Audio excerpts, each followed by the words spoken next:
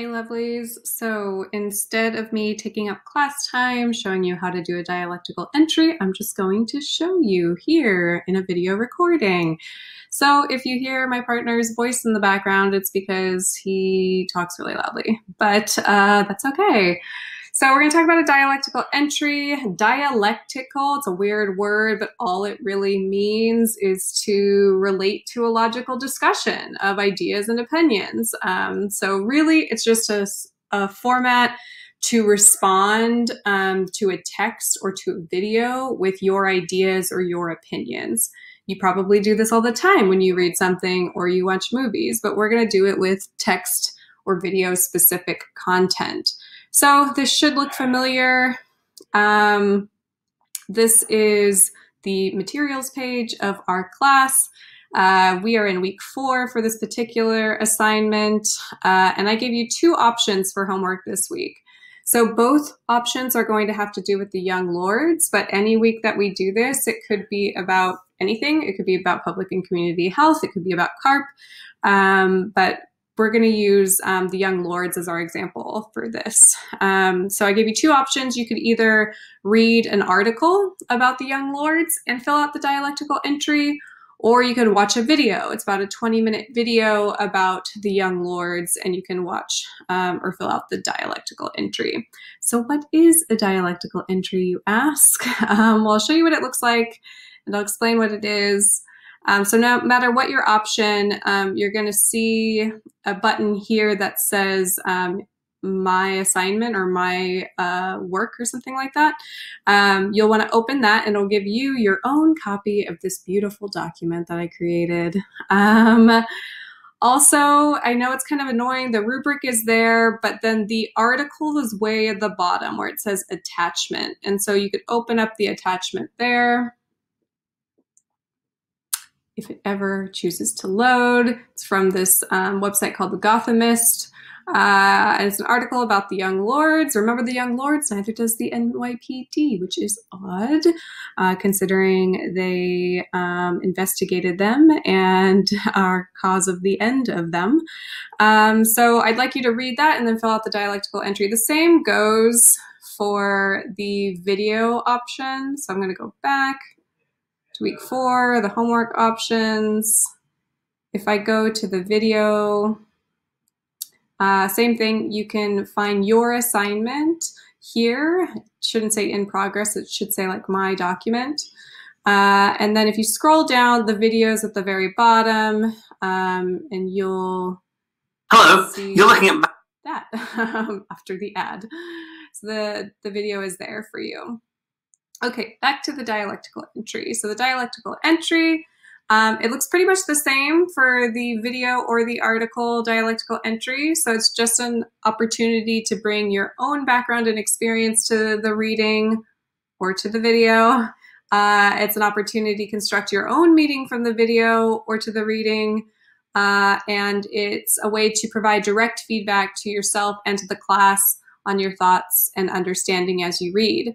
So there are 3 parts to this. There's these 2 columns here where you're going to identify either quotes from the text that jumped out at you, that are important to you, that prove a point or have a personal connection, or maybe you don't even know what the heck it means, you don't understand it, and so maybe you have a question about it. So really you're just going to put the quotes from the text here, and then you're going to write your response here. So the only different thing about the response is that I'd actually like you to label your response with one of these codes here. So it could be a question that you have about the text. I saw a good question in the Black Panthers assignment last week. Someone asked whether or not that the guns were loaded when the Black Panthers would carry guns in front of state buildings and stuff like that. Extra credit to someone who can tell me whether or not that's true. That not only tells me you watched this video, but you also know that information, so points to you. You could make a connection to your own life, the world, or another text. You can make a prediction about what's going to happen. Maybe you already know what's going to happen. You can clarify something or disaffirm a prediction.